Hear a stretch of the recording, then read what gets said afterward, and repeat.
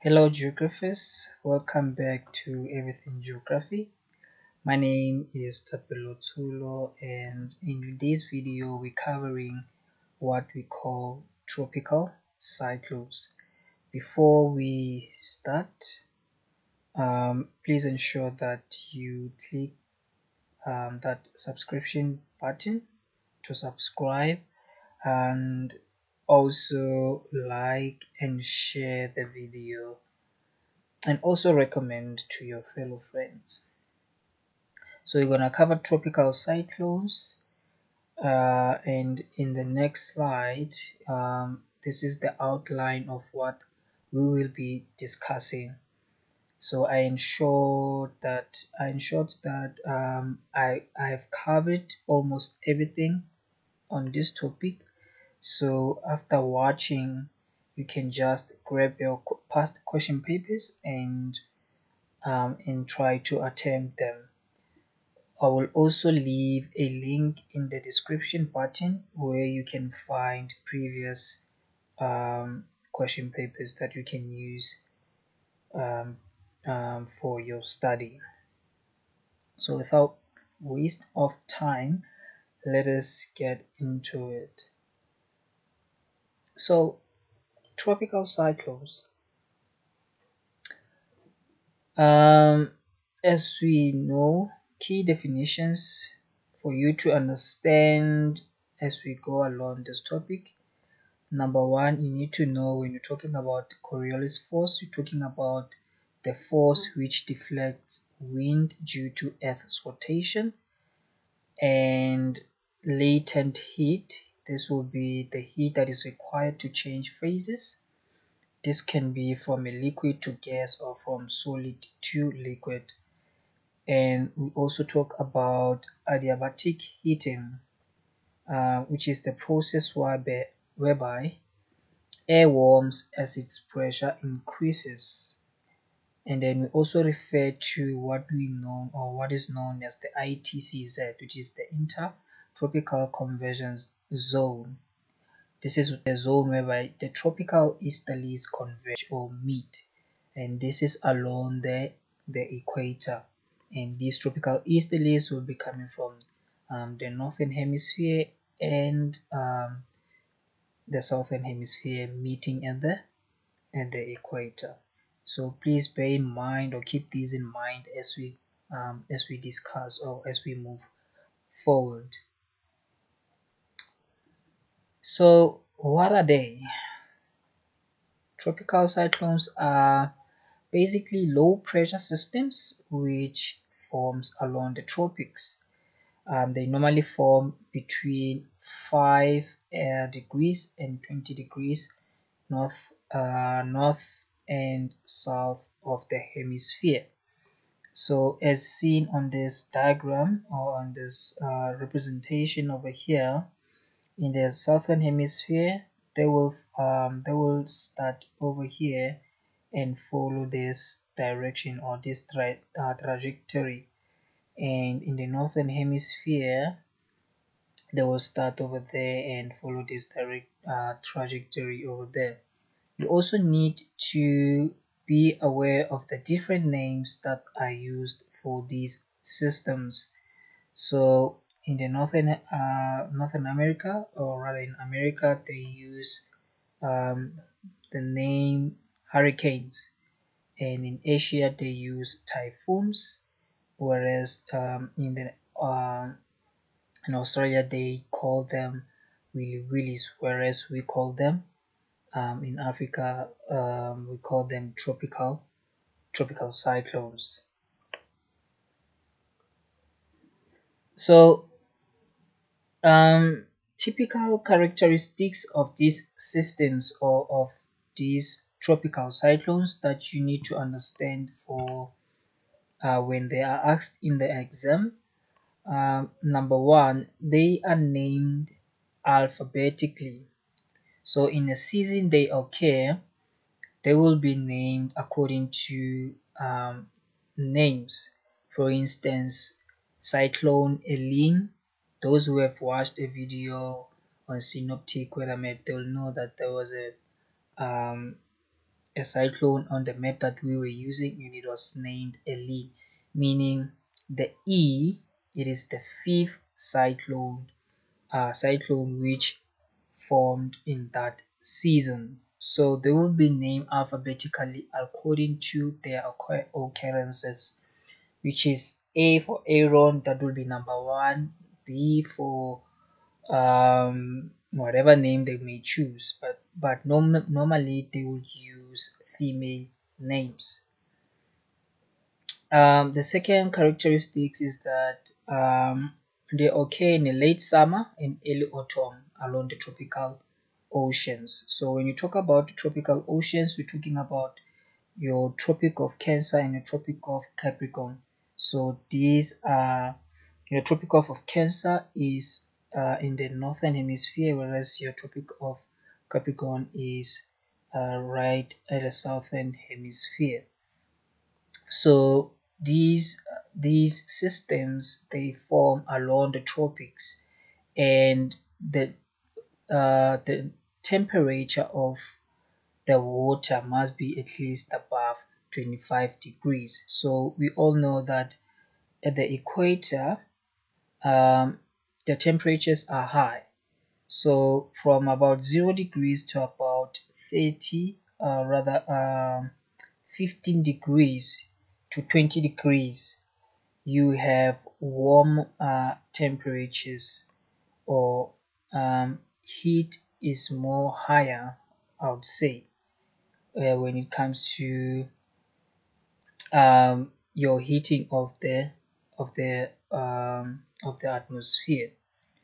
So they require the what we call, as we mentioned, the Coriolis force for their formation, and this Coriolis force is 0 at 5 degrees, meaning from 0 degrees to 5 degrees, your Coriolis force is 0, meaning these systems, they will form right above 5 degrees and upwards, and then they travel westwards, meaning they will travel in this direction.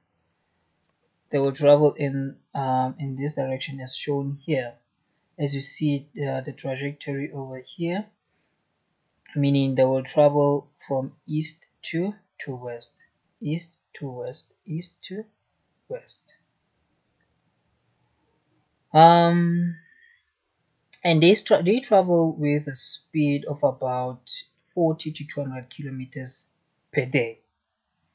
And in the southern hemisphere, they rotate clockwise, and in the northern hemisphere, they will rotate anti-clockwise.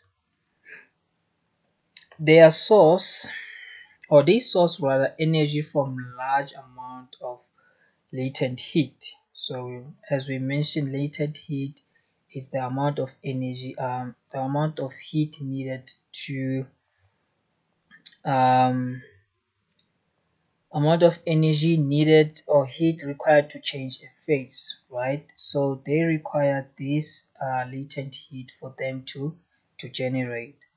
And last but not least, they are associated with heavy storms, or rather heavy rains, storm surges, and very high winds.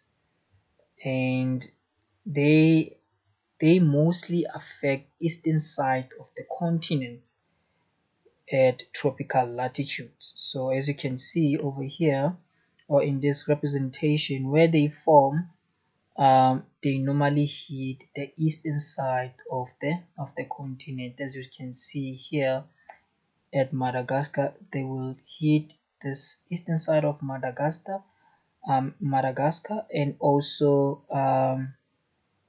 the Mozambique over here, whereas at the northern hemisphere, they will start just over there and hit parts of America at the eastern side as well, also here in Australia. So those are the characteristics. Or you also need to note of the direction, or rather the trajectory. So they form normally, we said, between the 5 and 20, um, degrees, and upon forming or upon traveling, they will be forced to curve due to what? Due to the Coriolis force. So these um, these systems, as they form, they will be forced to curve, and we as South Africa, we are lucky because as they are about to hit our country, they are being stopped or they dissipate in Madagascar and Mozambique if they pass Madagascar before they can come to our country. So when it reaches South Africa, sometimes it doesn't reach because it has no more power, and we'll discuss this as we go forward. So please mind of the characteristics. They will ask them in the exam. In your exam, you need to know them.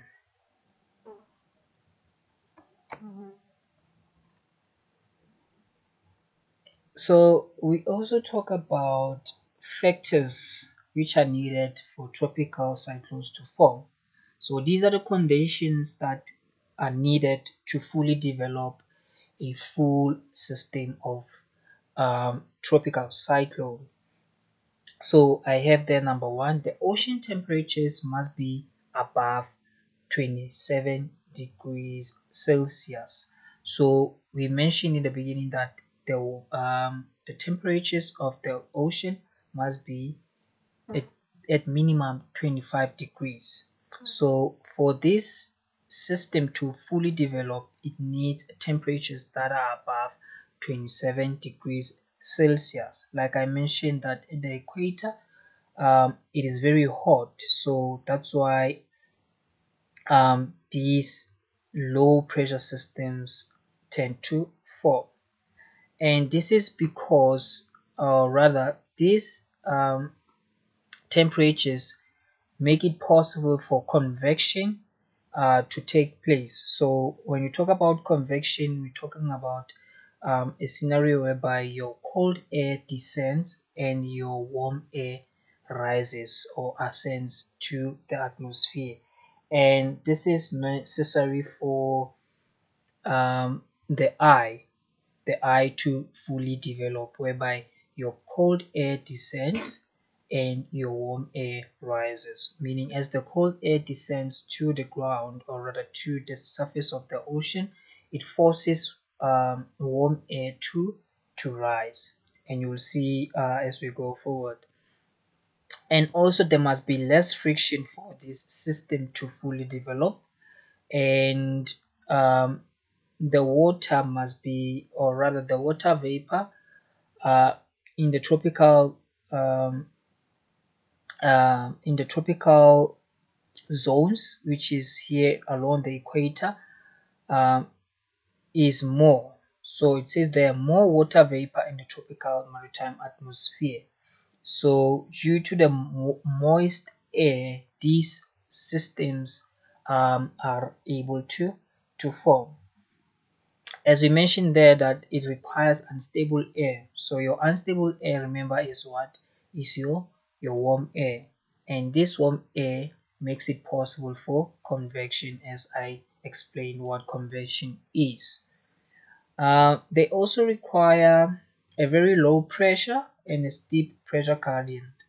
We talked about pressure gradient in my previous video. Please, if you haven't watched it, please go watch it so that you understand what we when we talk about pressure gradient, what do we mean. And this pressure gradient, or rather this characteristic over here, or rather this point over here, helps the air to rise. And the steep pressure gradient, it is necessary for Coriolis force and therefore the rotation of the system. Remember, these systems are large and they rotate, so the pressure gradient and the Coriolis force causes the rotation of what? Of this system. You will learn later what they look like. And last but not least, your this system needs an undisturbed period of several days, meaning um, within these several days, all these conditions must be met for us to have a fully developed tropical cyclone.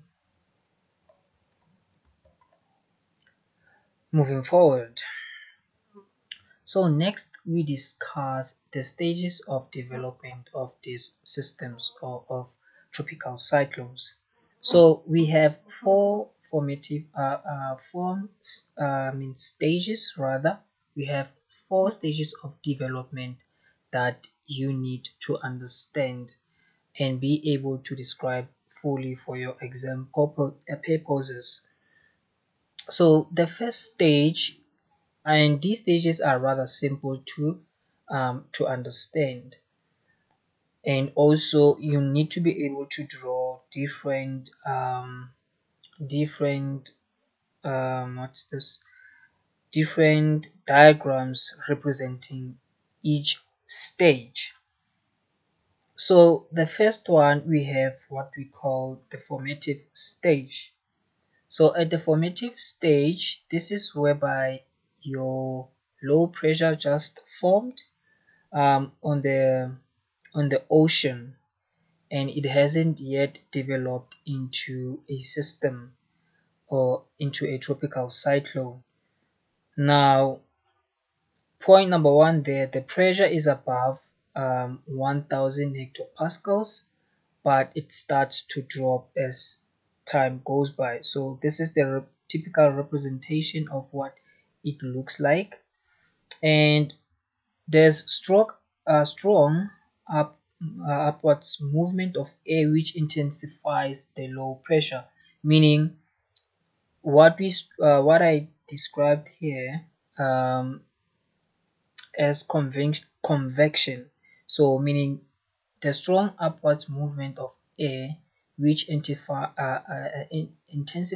the low pressure is what we call convection, meaning now your warm moist air is forced to rise to the atmosphere, and as it rises, it intensifies this low pressure, and the cyclone is not yet large and with no visible eye. So you still have your typical low pressure with no visible eye, and then but your winds are at gale force. What we mean by gale force, we mean that your winds are starting to be strong, and at some point, or rather in this quadrant of the system, you starting to have the spiral of what of wind movement. So as you can see in these two representations I have put here, the pressure is right above 1000, which shows that it hasn't fully developed into a tropical cyclone, meaning we still have your typical low pressure. And then the second stage is what we call, or is it is called the developing stage. So at the developing stage, this is whereby now, as it says there, it develops. The cyclone starts to develop. Um, the pressure now is dropped below 1000 hectopascals. So as you can see in this right hand representation or diagram, your pressure is just below. We have 992 hectopascals, meaning your pressure has just dropped below 1000, and the eye is fully developed and air pressure continues to drop.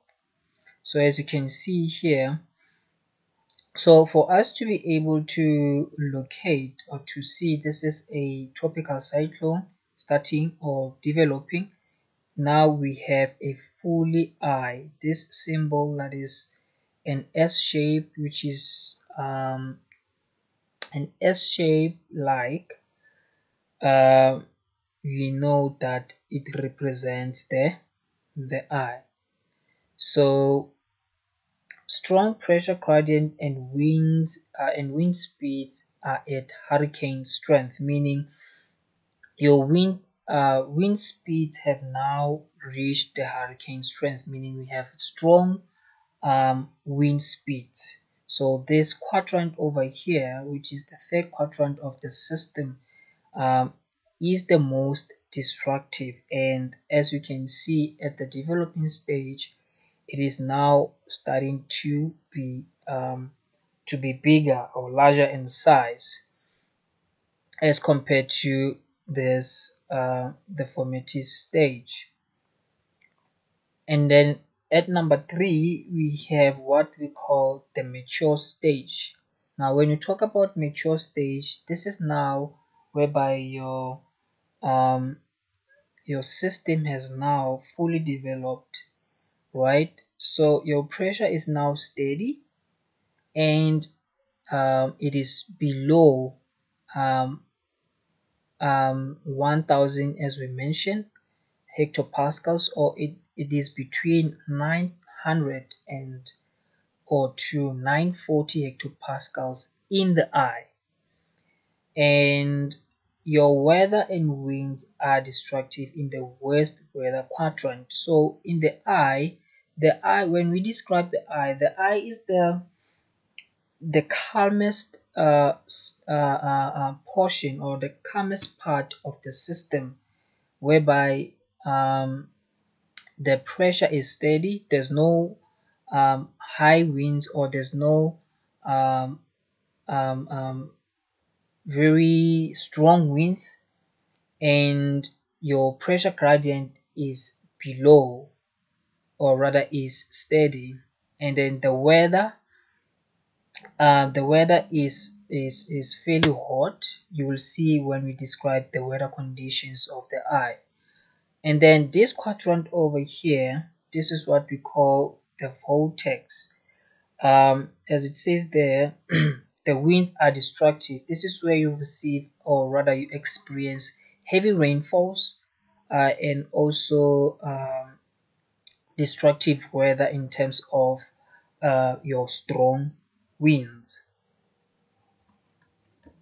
So we will have a cross section of a mature stage in the upcoming slides to describe or to try and show you the conditions at this stage. And lastly, we have what we call the dissipating or degenerating stage. Please be mindful of their names. As we can see per representations, your pressure now starts to increase. So your pressure starts to rise as it is shown at the diagrams, and the strength of winds also drops. So this is due to friction. So when you talk about friction, the difference between um, the difference between the land and the ocean is that when these weather systems, or these tropical cyclones, are at the land, they experience more friction, and as a result, the strength of wind drops. But when they are in the oceans, or over the oceans, or over the water, above the water, there's less friction, and thus the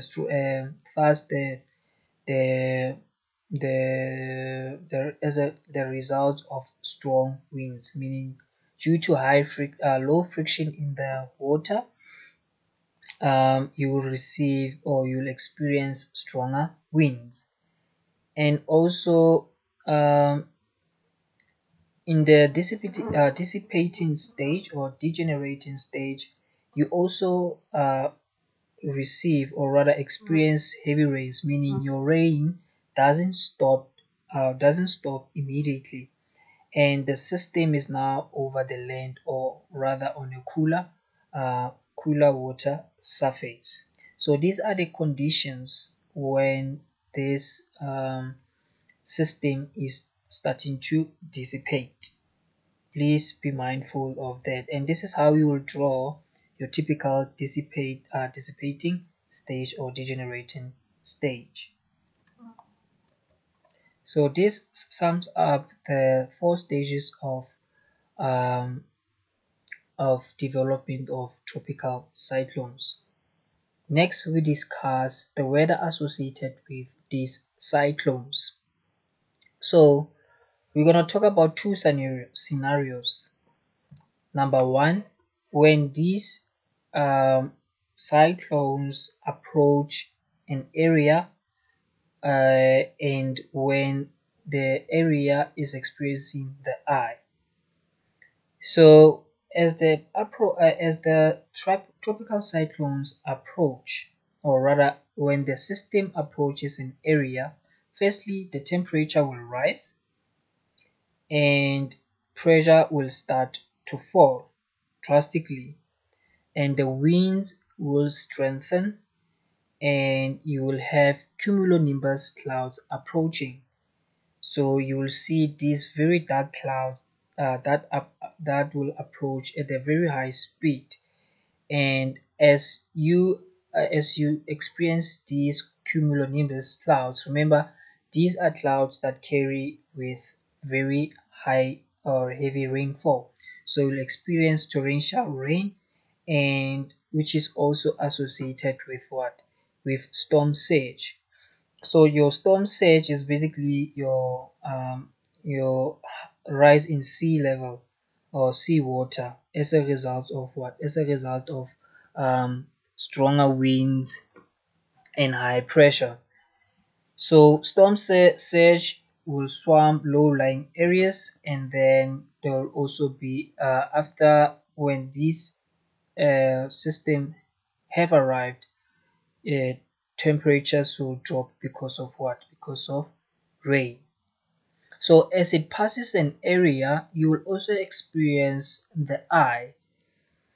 And in the eye, like I mentioned in the previous slide, that the eye is very calm. So in the eye, the temperature will slightly increase because of the sunshine, and there will also be a drop in winds, meaning stronger winds will stop or will decrease, and your pressure will be at lowest. Sorry about that. Your pressure will be at lowest. As I mentioned, that you will also receive experience sunshine.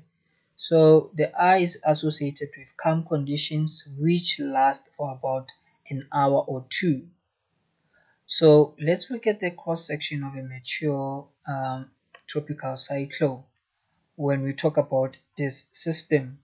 So as this system is moving in this direction, this is the mature tropical cyclone. So when you are asked in the exam to draw um, a cross section of a mature tropical cyclone, we need to see something of this nature or this nature.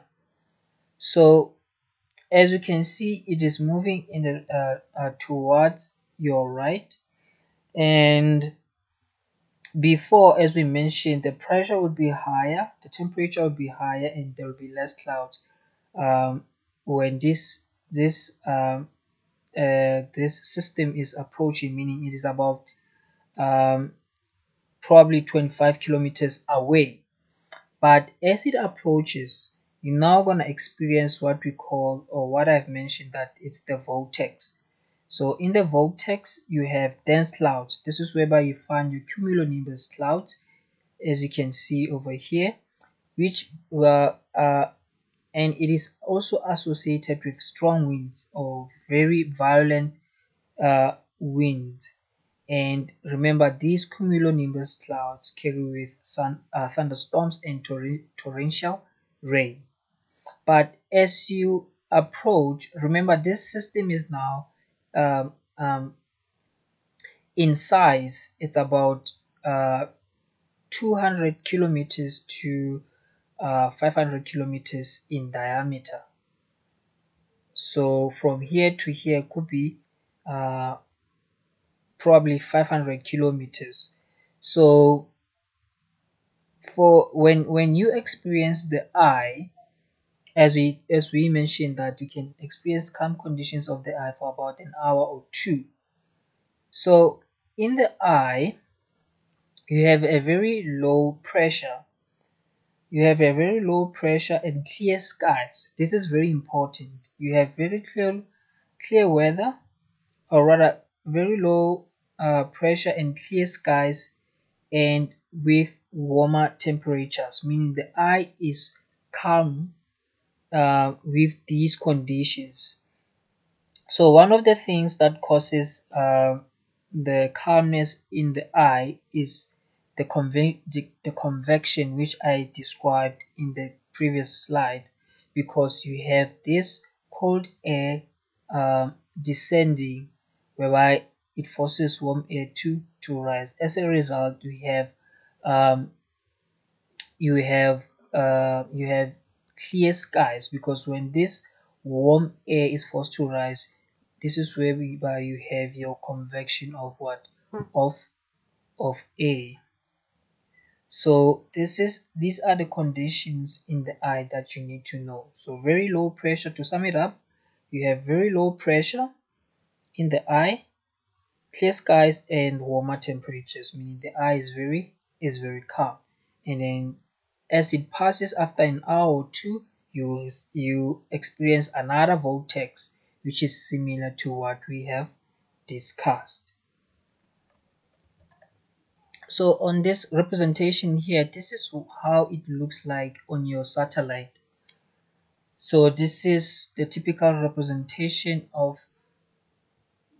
um, of a mature tropical cyclone when it's seen from a satellite. As you can see over there, that opening over there is the eye, and this is the spiral, or rather the spiral of the cyclone. And as we said, in the northern hemisphere it will rotate anti-clockwise. So this picture was taken from a northern hemisphere weather chart.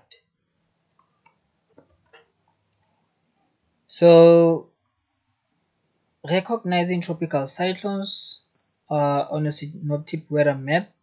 So you need to be able, when you are given a weather chart like this, you need to be able to tell us or to notice these systems on the map. So number one, you'll see closed isobars. As you can see over here, they are very closed. Um, this is one of the conditions. Number two, the eye symbol, as I've mentioned, that as like a symbol over there represents the eye, and it also have a name closer to, or rather written in the system. So as we can see, it says here Funso. So this cyclone was called Funso. And last but not least, you'll have the date indicating late summer or early autumn. So I rather cropped out the date for this map. So it was around 22 January, which is late summer. So those are the conditions that you need to, or rather the characteristics for you to see, um, to indicate, or rather to claim this is a tropical cyclone. But most importantly is the name and the eye over there. Please don't forget those. And we move forward. So you will also be asked in an exam, um, which is most likely the questions that are asked frequently: the impact of tropical cyclones on humans and the environment. So we know these storms, or rather these systems, come with heavy rains, and as a result, these rains causes flooding. And we also talked about the storm surge, and also um,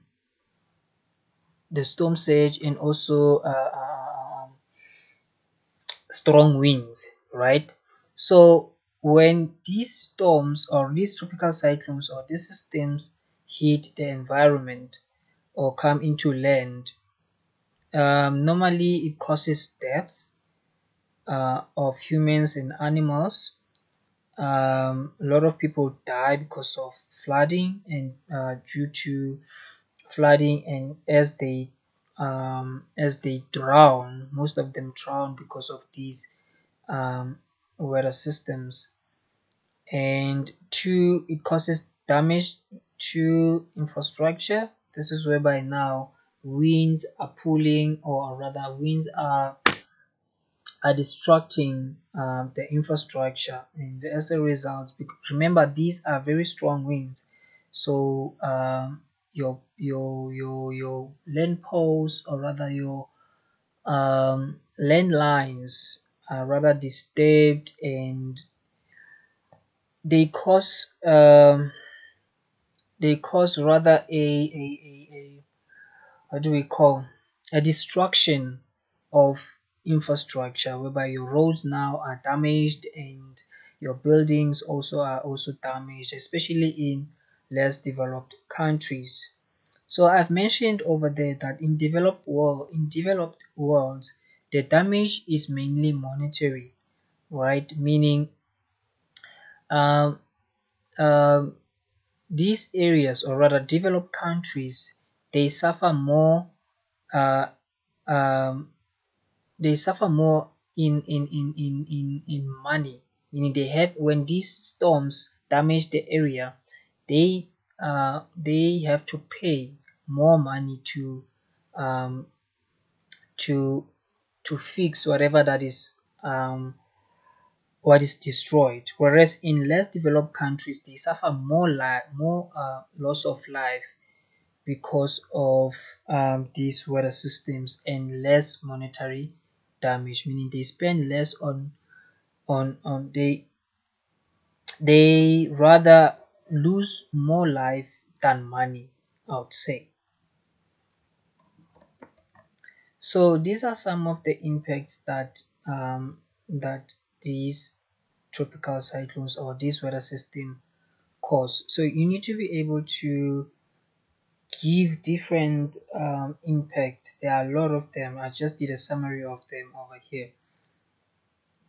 So in the exam, please go into the exam knowing um, most impacts on people and the environment, because normally essays are asked in these in the about these impacts.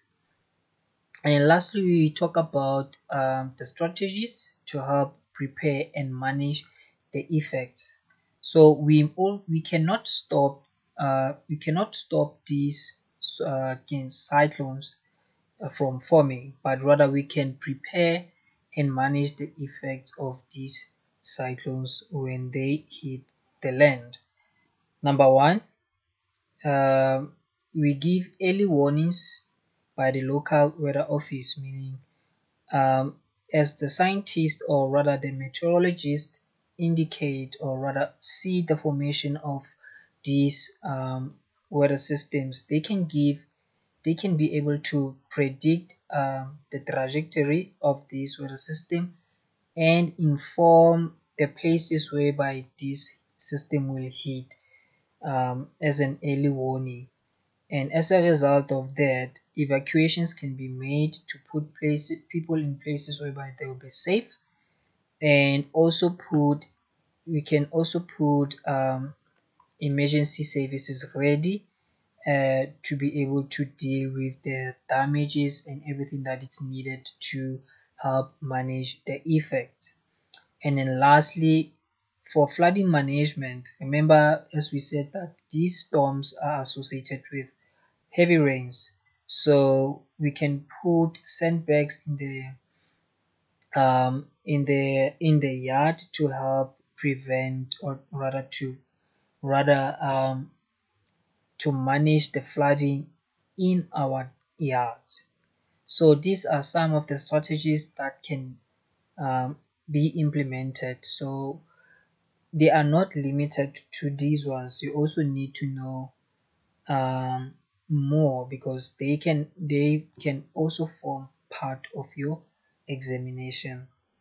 So this forms part of the end of this lesson. Please ensure that you subscribe, share, and like, and also recommend. Until next time.